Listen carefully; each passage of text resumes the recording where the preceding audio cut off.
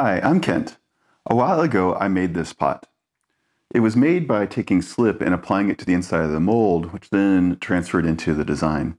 This one had been sitting on my shelf as bisqueware for a while, but I finally managed to get it fired. You can see that in a recent video. This was my first attempt. I actually really like how it came out. So in this video, I'm going to try this again, maybe with a few different designs.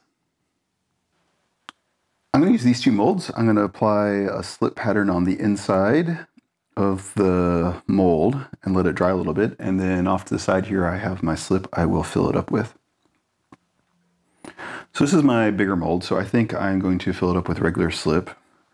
And I think we'll put a few colors on the outside. So this is my yellow slip. I think I'm going to go more Jackson Pollock with these. So I'm going to just take some slip and start slinging it around.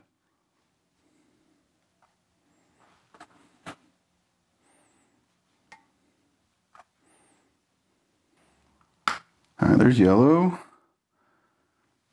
Let's do some black as well. Same deal.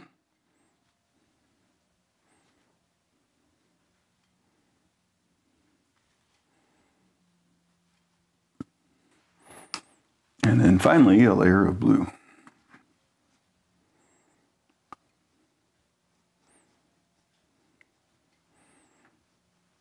This is fun. All right, I'll let that one set up for a minute, then we'll put regular slip in there. Let me push it off to the side a little bit, get a little bit more room. Okay, so for this one, I think I want to fill it up with black slip. So let's do no yellow this time, but blue and then regular slip. So let's start with the blue.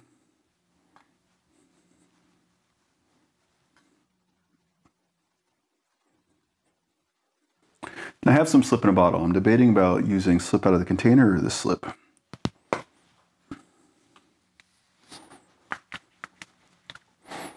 Let's try and sling it around and see how well it works. Oh yeah, this is okay. It's a different effect.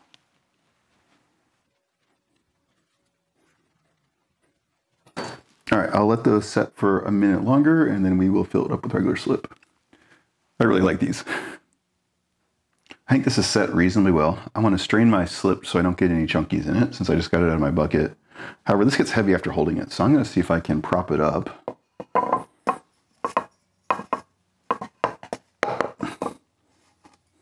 And that way I don't have to hold it or hold it as much.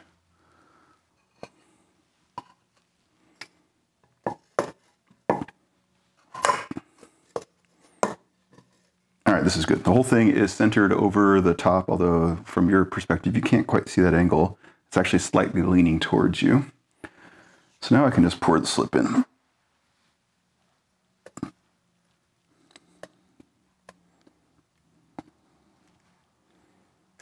Oh, there was a big chunk. That's why I'm putting it through the sleeve. This has some reclaimed clay in it that I don't think I mixed up quite enough.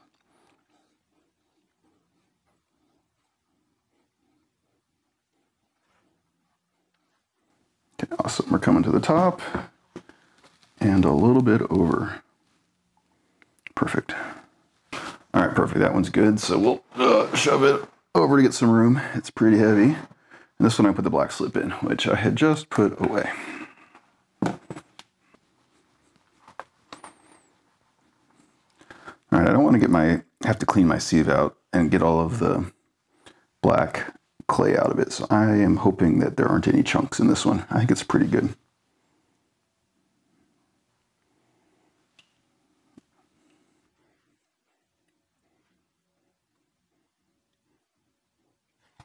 Okay, close to the top. Rotate it since things aren't quite level.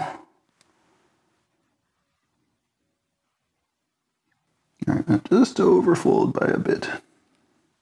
All right, great. So let those sit and form the pot. So these have been sitting for a while. This one I think needs to sit a bit longer. It hasn't released from the edge yet. It's still pretty soft. This one here is clearly pulled away, so I think it's ready to come out of the mold. So we got a nice landing zone for it. Let's see if it'll come out. Oh yeah, no problem. Oh, that's really cool. Obviously that's the bottom, so we wouldn't see it as much, and there are the sides. There's still quite a bit of patterning on that. All right, that is very, very soft, so I'm just going to let it sit for a while. There it goes.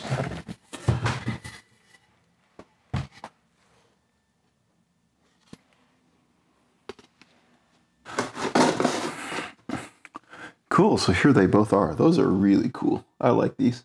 This one, probably the most interesting spot's going to show up on the bottom, but that is okay.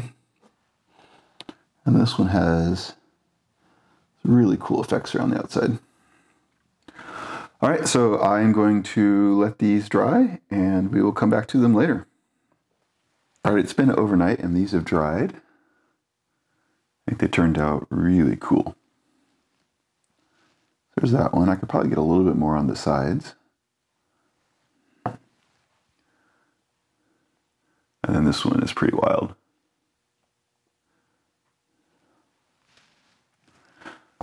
So that's a lot of fun. I wasn't planning on making more of these, but I think I am going to because they were pretty cool. So let's set up and do that again.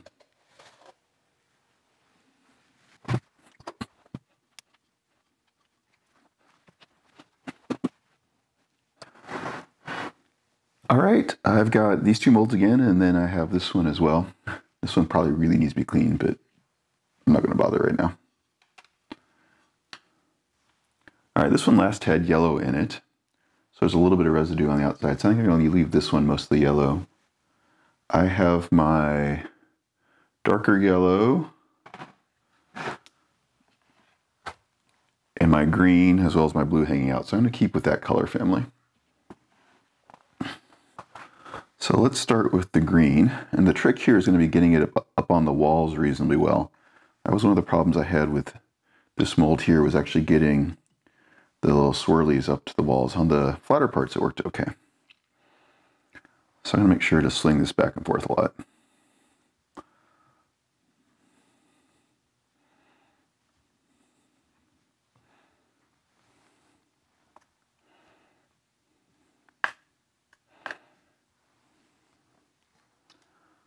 All right, there's the first layer.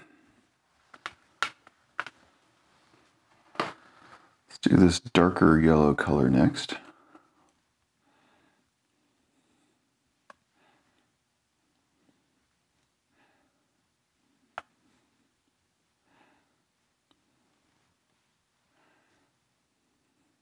And then blue.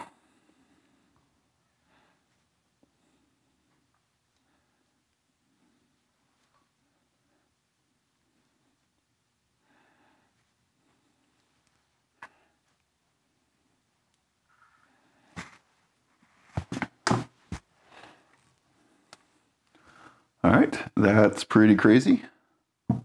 Let it sit, and then I'm going to put in yellow. So for this one, I think I want it to be the body blue. So we'll pick some complementary colors to go with that. Maybe the yellow.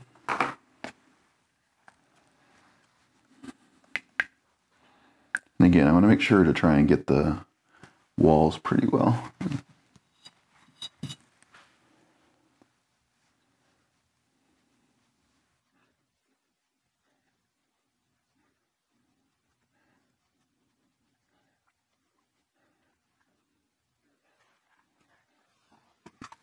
And then I think the green.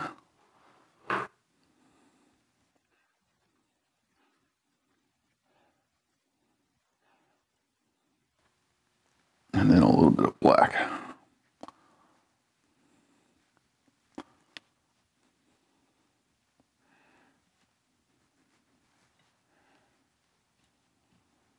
All right, there's those two. This one, let's see. I think I'm going to make this one regular clay on the outside since it is my largest mold.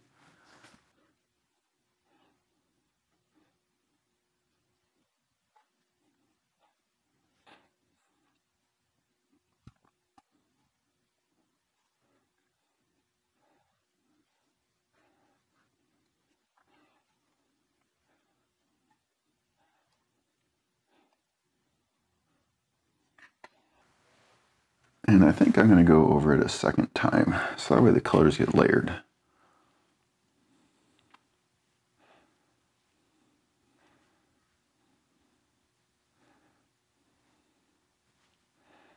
All right, I'll let those dry for a few minutes. All right, I think this is set long enough. So I'm going to pour the yellow in here. I'm sure I'm not going to have enough.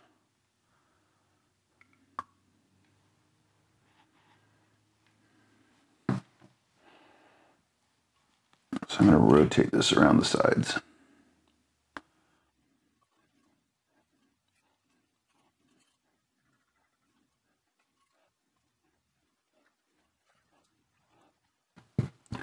All right, I went all the way around sides a couple of times. I'm going to let it sit and then do it again. I'll fill the inside with regular slip in a second. This one I wanted to do blue. I'm hoping that I have enough of this color. And I'm pretty sure my table isn't level, so go ahead and prop up this corner preemptively.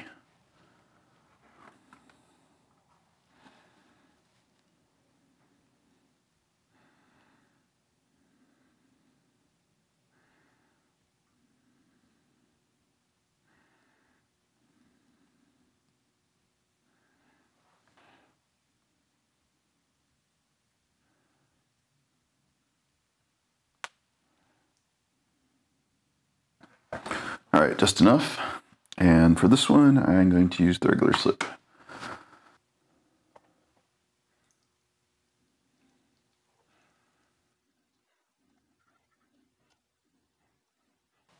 All right, and go around one more time with this. Make sure we get a good coating of yellow.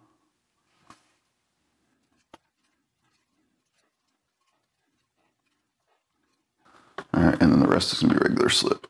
I'm starting to get some chunky, so I wanna make sure to run through my sieve.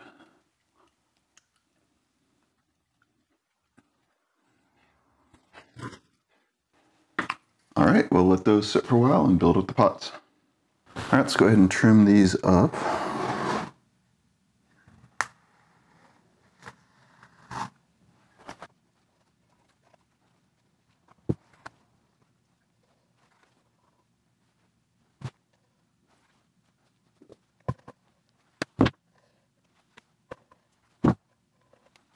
All right, that one's good.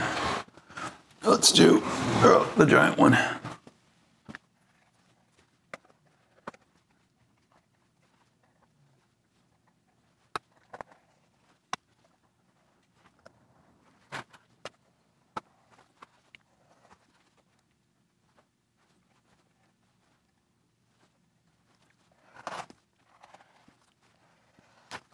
All right, I think we're pretty good. So there's 1, 2, and 3. This one's starting to release. It's probably gonna be ready pretty soon. The others are still pretty sticky, so it'll be a while. All right, I think these have all released. Let's pull them out.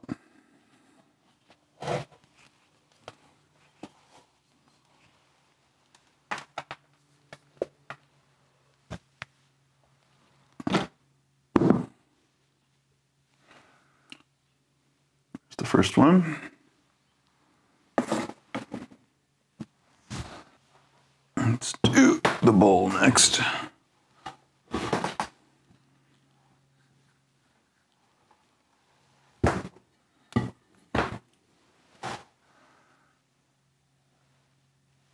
Pretty cool. And last but not least,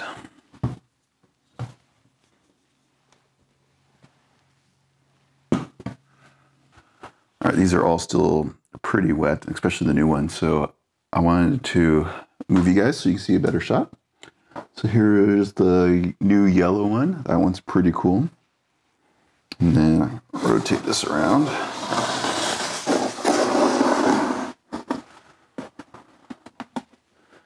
New blue one, that's pretty cool too.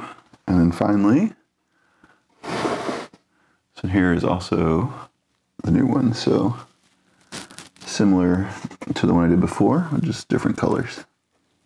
Awesome. I'm going to cover these all up so they dry nice and slowly. All of these pots made it through a successful bisque firing. You can start to see some of their colors. Right now they're still pretty muted. The actual final glaze firing, they'll really pop some more, but I think even right now they're really cool. I've got my clear glaze out here hiding off the side. I just mixed it up. Let's go ahead and glaze all of these.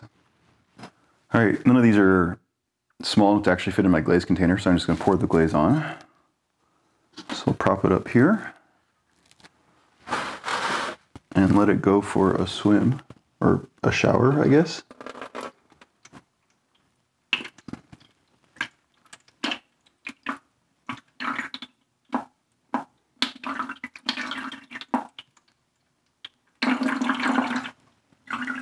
Go around a couple times, make sure I got good coverage. While it's wet, I'll take my sponge and go ahead and dab off the bottom here. Get the foot.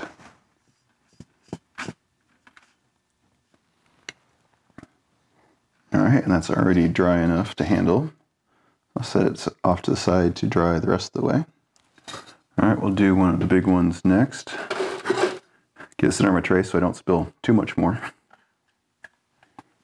Same deal.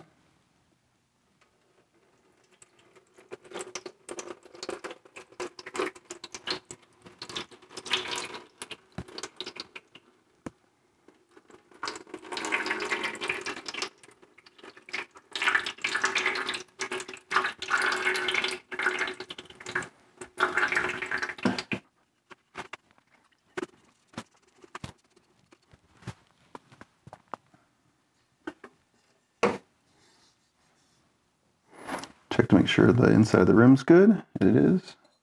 Got a spot down here.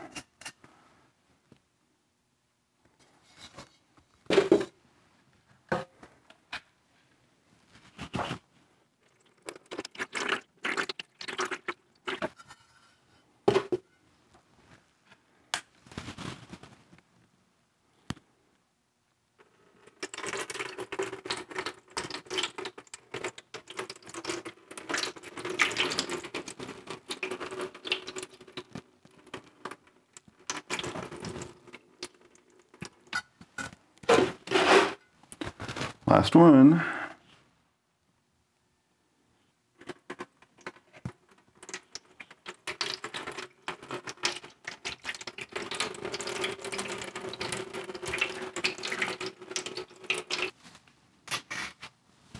And ta-da! Here are all the pots out of the glaze firing. So all of these have the clear glaze on the outside, and then the bottom's just raw clay. I've turned these all upside down so you can really see them. So we can start with this one off to the side. You can see all the different colors that have been sprinkled in, and then it has the yellow for the base, and then white on the inside. I think this one turned out really well. Actually, I think these all turned out really well. So I'm going to say that a lot, I think, right now. Here are the square ones. This one's got a lot of contrast to it between the blue and the white and then the dark black. Inside's just plain black. Sometimes my clear glaze gets a little bit hazy, so I think maybe I put on a little bit thick. But overall, very happy with that. And this one again is a different color palette.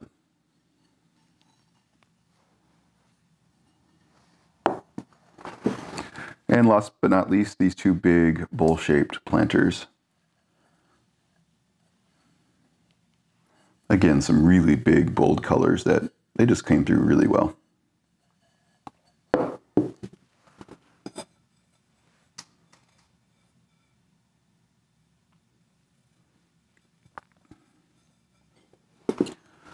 So these turned out awesome. I had relatively low expectations going in. The last planter I did, where I put the slip pattern in, I couldn't quite get the slip where I wanted. The end effect was still really, really cool. So I think embracing that chaos this time around was totally the right thing to do. These are all totally unique and totally interesting. So, and even better, it's really, really easy to get this effect. So you can get a really cool result without a ton of work. And I am all for that. So I'm just having fun. As always, if you have any questions or comments, please leave them below. And thanks.